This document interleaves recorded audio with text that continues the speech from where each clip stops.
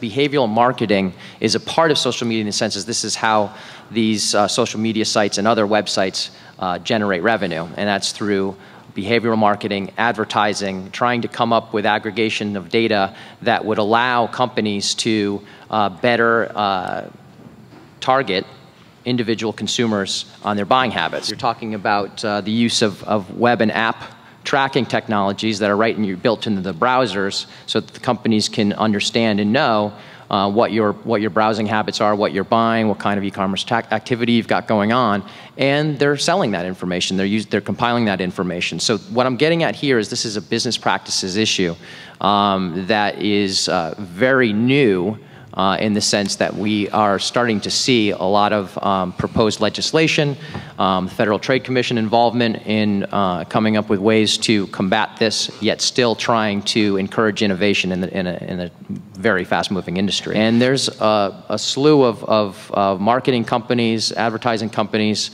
database aggregators that are just compiling this information and making a lot of money selling it. And ultimately, it's kind of a generational thing, I think. People really would say that's a privacy violation.